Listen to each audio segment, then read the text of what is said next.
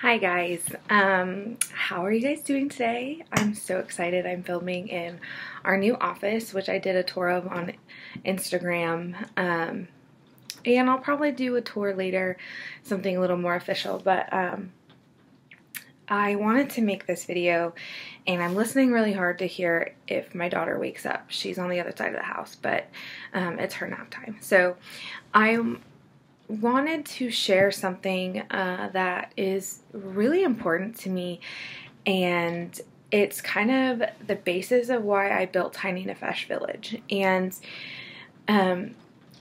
I wanted a place for work from home moms to have community and to have connection. And eventually I want it to be stay-at-home moms and work-from-home women in general. But for now, it's really focused on work-from-home moms because we get so, overwhelmed by life sometimes, I think. And statistics show we as women kind of carry the burden of our families, but we also have to bring in income. And so I designed Tiny Nefesh Village. And along with that, I wanted to make a free guide to explore. There's a lot of women talking about shouldn't I work from home? If I do work from home, what job should I choose? And I created a guide for that. And I also wrote a blog about tips for working from home. And I really wanted to make a video sharing all of that because I feel like it might be good to really talk about, should you be working from home? Is that a viable career for you? What I like about it, what I don't like about it, the flexibility of it, but also the tips for you who do work from home, who've either just started or are feeling burnt out or trying to figure out how to make it work a little better for themselves. And so I want to share some ideas about should you work from home. So in the guide, I really talk about kind of the basics of things to consider for yourself. I don't really answer the question, should you work from home, for you. And it's even a great self-exploration for if you already work at home, because when I was working on this, I was thinking about the boxes. Is this a viable thing long-term for me? And I believe it is. We chose this because I was really sick during pregnancy, so it came sooner than we thought it would. And even for the church plant that my husband and I have that we will be doing, I am doing a lot of administrative stuff from the home, and we'll probably continue to do that because we're going to homeschool. But we had our daughter sooner than we planned, so all of it came earlier, and I was really sick. And going to my actual jobs, I was working a couple of them when we got pregnant, and I had to cut them out one by one, and I was sick the whole time. And the same with this one. Today I have a really bad migraine, but the fact that I can work from home means I can kind of put it at bay and when I do that, I can film or I can write, and then if it comes back, I know that I can get back to it tomorrow, and there's no one checking my progress, except for my teaching job, which I'm going to talk about later in the video. But some things that you really need to think about if you're working from home or thinking about working from home is, how much accountability and structure do you need?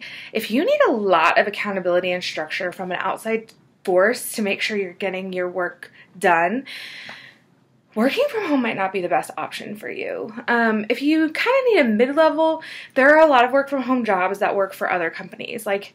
I work for myself, but I also teach for VIP Kid. And obviously, I set the hours that I want to work with them, but it has to be in their schedule because it's in China. And then I have to follow some of their rules, even as a contract person. And that's totally okay, but I have to work within that structure. And so that does provide a little structure. And if you need that, finding a company to work in customer service for from home, or doing some transcription work from home or something like that, might be the better option than trying an MLM or building your own freelance agency or building your own creative entrepreneur, whatever you're doing for yourself. Doing something for an already established job might be the better option. I like a mix of both. I like the accountability, but I like doing the job that I feel called to. So that's one thing to consider. Along with that is, where does your motivation come from? If you can be intrinsically motivated, I want to do this because I want to see it done, then you can succeed on your own at home. You can be flexible, you can do all that, and still your work gets done, so you get you financially can contribute to your family. But if not, if you can't motivate yourself and you need like outside motivation, working for someone else is probably your best bet, even if that's in the home. But definitely thinking about working outside the home might be an option. And the next one is thinking about community and connection. Do you want people around? Do you not want people around? Working from home, let's be real, guys. Working from home can be so isolating and so lonely. And so unless you're intentional with your connection with other people, it doesn't always happen. I was so sick yesterday that I didn't go to church. Now, we had some people over last night, so I had connection there, but there are times where I don't leave my house for like a few days at a time or whatever, and you have to really think about that. Is that a life you want to live? If you're home taking care of your kids and working, and you don't have to go to an office, or you don't have to, whatever it is, it can be lonely. And if you're an extrovert or you need connection, like really consider this aspect of working from home, because it doesn't easily lend itself to that community and connection unless you're intentional. And this is hard even on introverts like myself. I like time alone, but sometimes I get, especially when I'm home with a child all day, I want adult conversation. So really think about that. Those are the three biggest things to think about when choosing if working from home is right for you and your family. Some smaller things to consider is, do you have kids and how childcare affects everything? And another is the ideal schedule for your family. If you need to work a 9 to 5 because your spouse works something different or needs you home at the same time or whatever, you have to think about that in terms of, are you working for someone else that needs you to work 7 to 6 or 7 to whatever, whether that's in the home or out of the home. And you really have to think about what works for your kid's schedule and your partner's schedule. And then another one is income needed. Do you need your income to be steady right away? If so, building your own business is not going to be the way to go, whether it's an MLM or your own freelance business. If you need that income right away, a lot of these don't lend themselves to that. You have to work, put in that effort, and then see the results. So if you're flexible, if you're willing to build on your own, if you have the time to do a startup or an MLM or freelance business, by all means, do it. But if not, really consider what works best for your family. For my family and the needs that we had, working for VIP Kid as an ESL teacher while I built my business was our best option. And there are other online schools that I'm applying for now while I continue to build my business in a new direction. And part of that is because I just love teaching. So even as I build my business, I want to be teaching. I want to be doing those things. And maybe when I start teaching my own kids in homeschool, that won't be the case. But part of it too is about, what do you love to do? Because if you're just like isolated and you decided to become a transcriptionist and you don't really like it now, but you did it to stay home, think about the benefits. Does that outweigh the choice you've made? Part of why working from home is so great is because you can find harmony and rhythm in the day-to-day life so that you are living a life you love, doing something you love to do from home. And if that is transcription for a medical company, great, do that. That's fantastic. If it's building your own business, do that. I love this quote from Dolly Parton: never get so busy making a living that you forget to make a life. And that's what I want to help women do, is build their life, this life that they love, through working from home, but also helping them see if that's the right choice for them. And so let's say you've decided, yes, this works for my family, this is what we need to do. What kind of job should you choose? Like, that's the next step. Like, what do I do? Working for another company in a remote position is really good for those people that need income to be steady because those companies are established. It's great for those people who need more structure, who need more accountability. And it's great if you have access to childcare, because there are a lot of companies that won't let you have your children around. When I teach, my husband has to watch our daughter because I am not allowed to have her in the room with me when I teach for this particular agency unless it's an extreme emergency, but I don't recommend it. For one of the other schools I'm looking at, that's not as big of a deal as long as your child's not disrupting your classroom. So think about that. If you have access to childcare, or if you're going to make enough to like have someone come into your home, that's going to be infinitely less expensive than like taking them to daycare. Working for another company from home in a remote position is a fantastic option.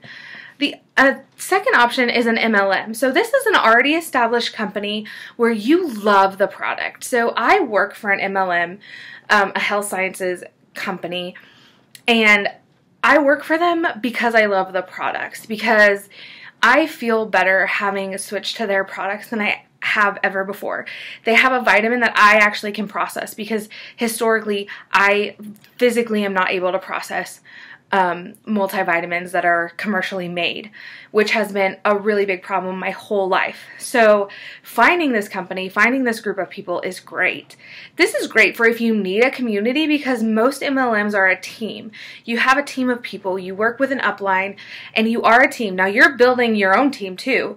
So this is great too if you want an established product and company. Side note, tangent, MLMs are a legitimate way to build a business from home. You have to put in the work. This is a lot like the next business I'm going to talk about. It's not going to be like a work from home position that's already established with a company where you're going to get paid right away. And yes, often you have to put in money, but it is a viable, legitimate option. I have friends that work for so many different ones, Plexus, Young Living, and they all love their product. That's where it starts. These companies bank on the fact that someone loves their product and is willing to help them sell it. And some companies do it better than others. They have a better idea of how to keep their customer balance with their work balance.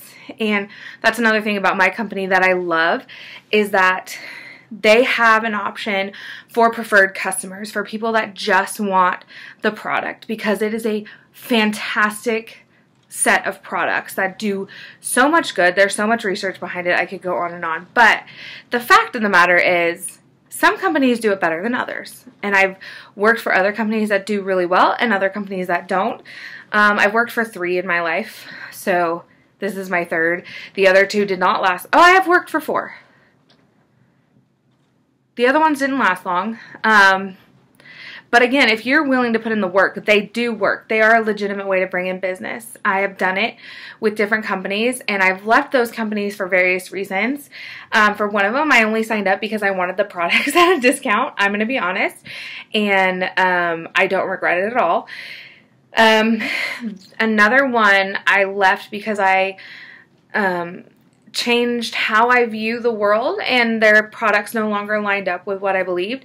And the other one I was never active in, so I literally was in that one also for the product, the wholesale discount, which was fine. And now my mom just buys me my product from that company anyway, so that's how that worked. But this new company I'm in, I will be in for a good long haul, because they've actually legitimately made a difference in my life. And that's what it's about. So if you have one of those, don't let the numbers scare you. If you're willing to put in the work, this is a viable option, but you have to put in the work, just like with any of these jobs. The last one is building your own startup business. There are many ways you can do this. This is for people who are creative and self-motivated, but you could do a freelance. If you're a graphic designer, you can start a freelance job where you do graphic design jobs for people. And whether that's starting on a platform like Fiverr just to get experience and get you out there, so be it. This is for writers and authors and editors like myself. You can freelance transcription services. You can build your own freelance business around anything. I have a friend who is a web designer who does great work. I have a friend who I have friends who run their blogs as businesses, and they're doing great things. I am building my coaching job and also the publishing side of that for my novels and books that I'm writing. So Tiny Nefesh will cover all of that. And, you know, some people make money on YouTube. Freelance work, much like an MLM, you have to do the work. It's not just going to be thrown into your lap, and it will be hard. So if you need finances up front, this might not be the option for you or your family. But if you have some leeway, if you have some flexibility, then this might be a good option for you if you have a creative skill that you can market in that way.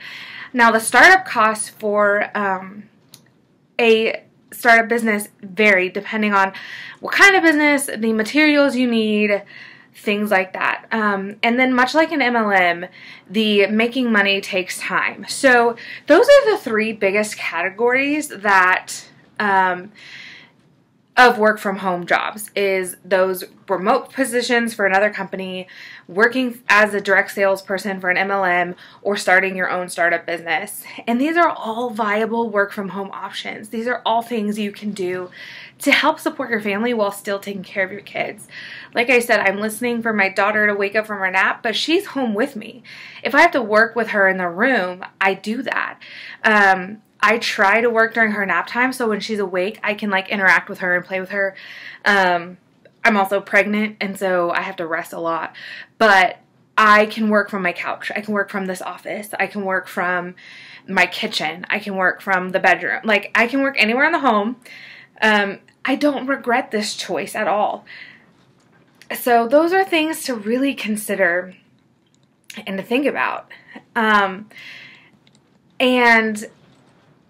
when it comes to working from home, sometimes we get so caught up in the day-to-day, we get distracted by stuff that goes on in the home that we forget how to set up our schedule.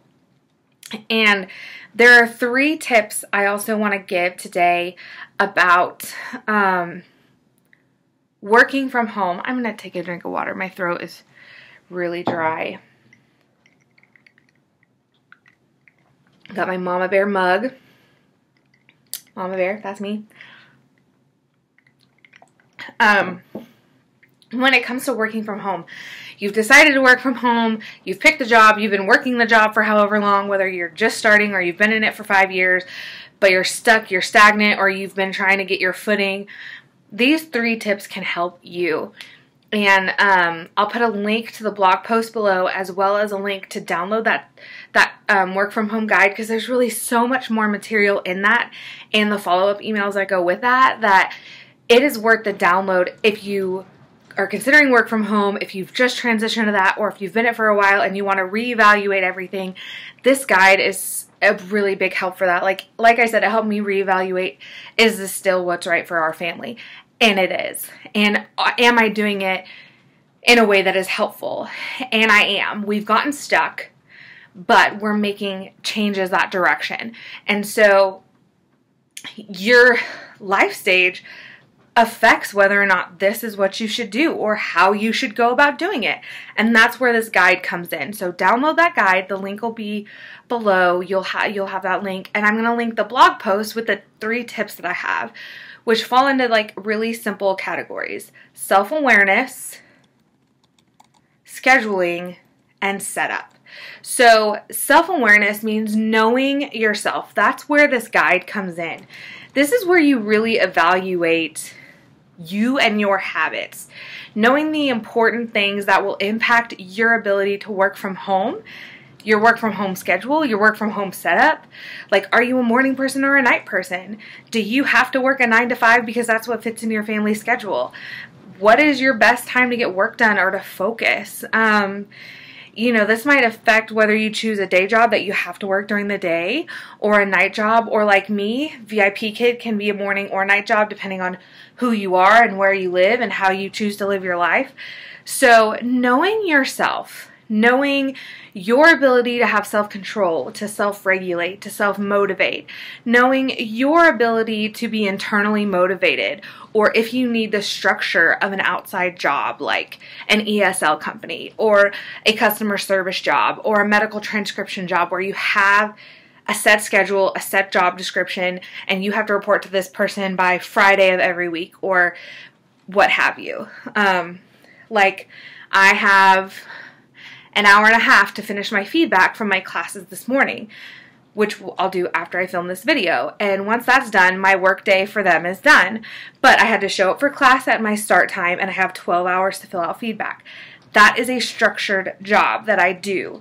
When it comes to my job, I decide what task I have to do when, so I need to know self-aware-wise, can I be flexible? Can I motivate myself? Am I going to get this work done? And then I have to do it. So you have to know that about yourself. And then knowing your work environment needs. I can work with my daughter in the room most of the time, but sometimes I have to tell my husband, hey, I need you to take her to another room. I need you to take her to the store. I need you to take her to go get food. I have to be able to focus on this set work. And that depends on what task I'm working on. Like I said, for my ESL company, she can't be in the room when I teach, so he wakes up early, watches her while I teach, and then I take over, and he goes and does his job. On the weekends, I don't teach in the morning, so those are the days that I let him sleep. I get her up for the morning, I call it the morning shift, and we go from there. So you have to know yourself and know your needs for what you're doing. The next one, and the next two can go in any order. These are just tips to help you working from home. And the next one is scheduling, and there are a few things you got to consider, like who you work for. I work for VIP Kid and myself. If I work for myself, I get to do whatever I want. I'm filming this video 5:30 in the afternoon. Baby girl's taking her nap. After this, I have to do my feedback, go make dinner, and that's my evening.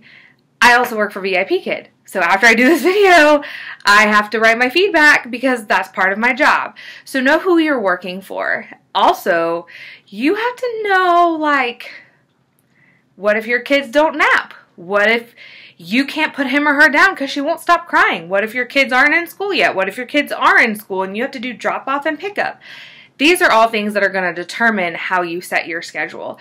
These are also things that will determine if this is the right time for you to work from home and what kind of job you should have working from home. You kind of have to adjust to the needs of your family, and you have to figure out what's right for you. But really getting a schedule down is what's important. For me, it's been nap times. It's been after bedtime.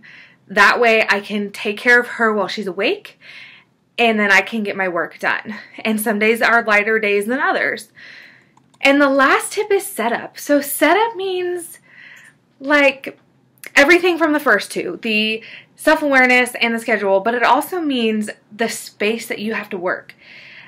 I have, for VIP Kid, I always teach in the office because I have to have a predictable background. I have to have something that they know is coming. Now, last week my husband wasn't here and I taught from our living room, which was fine because I really only taught a regular student that I have, and the last student I had wasn't a regular, but my husband was back, so I was back in the office. But I have to have a predictable background, and it has to be a quiet space, and it can't be with a lot of craziness, so I teach from the office. When I do my work, if I'm filming like I am right now, I come to the office usually earlier in the day because I like having the light from my lamp, but also the light from the window. It's the cloudiest, windiest day we've had in a long time in Oklahoma. The winds have steadily been between 20 and 30 miles an hour all day. Our house shakes. It's great. So when I film, I come to the office. When I do my writing and stuff, a lot of it I do in the living room.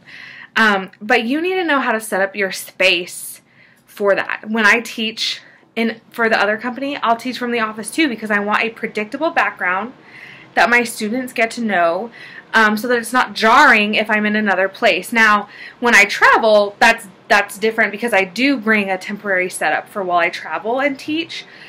But in my home, and I have to consider that setup too because that's part of working.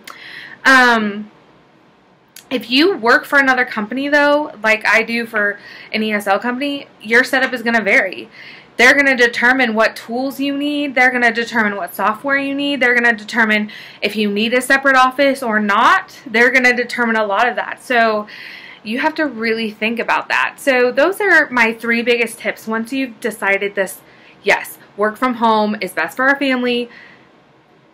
this is the job I'm going to do. I found this MLM company I love. I'm going to start this business, or I need money right now, so I found this customer service job I can take at home. That's going to determine a lot of this, but those are my 3 tips to make it really work for you, is that self-awareness of what you need to make it work. Really getting a schedule down so that you do get the work done, and then setting up your spaces how you need them to function for you in this space. So if you have any other tips for working from home, or if you are working from home, or you've decided to work from home, or you're a mom like, my kids are driving me crazy because I work from home, let me know below. Like I said, Tiny Nefesh Village is really for work from home mamas to have a community, because this can be a lonely job. And I've linked below that work from home guide and the blog post, as well as Tiny Nefesh Village, because it really is just about building this community of work from home moms who are just doing the best they can, working, taking care of their family, providing for their family, and doing all this so they can be home with their family. But I want them to find a life that they love. I want them to love what they're doing, just like I do. I want them to be happy with what they have in whatever field they choose, and not say you have to set up this kind of business to make it work, because we went over 3 really legitimate options for ways to make it work. So I know this video is a little long, and some of them probably will probably end up being a little long, because they're going to be tips about working from home and coaching and things like that. So speaking of, if you do join Tiny Nefesh, there's a live coaching every month and a book club every month. And this month's coaching is going to happen sometime later this week. It'll be on Facebook Live in the group, and then it'll go on to the website, and it'll be up until the next month's coaching. So that'll be out later this week, probably Thursday or Friday. And I'm covering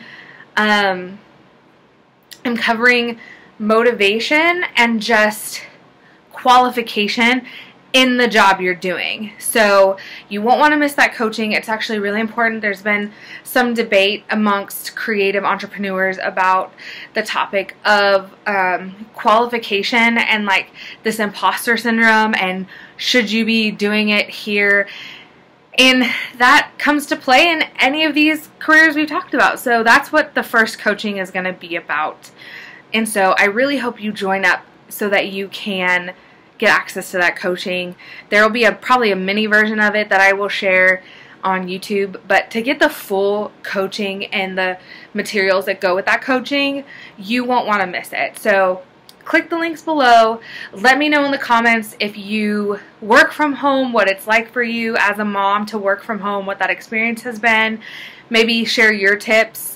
Share any questions you have for those of us that are already working from home. Let's open up a conversation as moms together in this community. And yeah, I don't know how often I'll put out videos, probably 1 or 2 a month. I don't have a set day for that yet, which I know is against YouTube dogma or whatever, but it is the life that I lead. This is just a supplemental part of my income.